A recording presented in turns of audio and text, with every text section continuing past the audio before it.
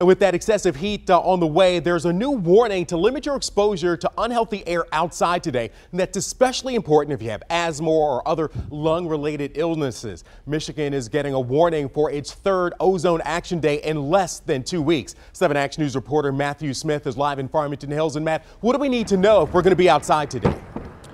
Well, you want to get your stuff outside early if you're in Farmington Hills. They're just trying to help their workers avoid the heat. But for you personally, if you're older or maybe you have a kid at home, you got to pay close attention, especially if you're a parent, because sometimes lung damage happens on these days and kids don't always know to speak up.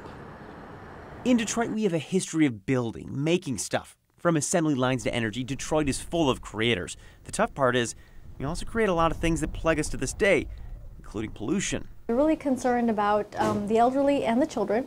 If you ask Dr. Fatima, she'll tell you days like today are important. Ozone Action Days trigger issues for both young and old, and especially those with asthma or COPD. And what are we talking about here? You likely know about the ozone layer high in the sky, but on these hot days, imagine it dropping low to the ground. Everything from industrial pollution to what comes out of our tailpipes adds to the mess.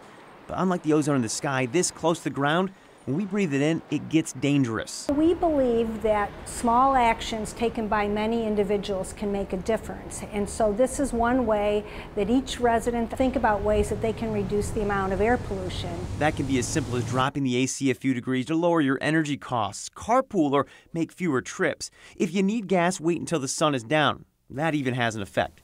Statistically, our industrial pollution is down from decades ago, but as we've seen protests and concerns in our industrialized neighborhoods, we know we're far from perfect.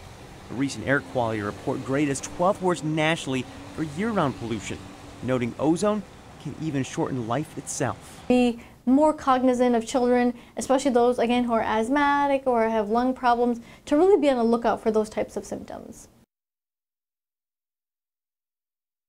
The idea that you don't have to carpool, I know that it's not fun for everybody. One thing you can do, not top off your gas itself. If you don't do that, you're putting a little bit less issues into the air, a little less pollution, and that ozone, it'll be a little bit lower. With tomorrow's heat, we're expecting another Ozone Action Day. Guys, this is the stuff that can hurt those, especially with asthma, COPD, or MS.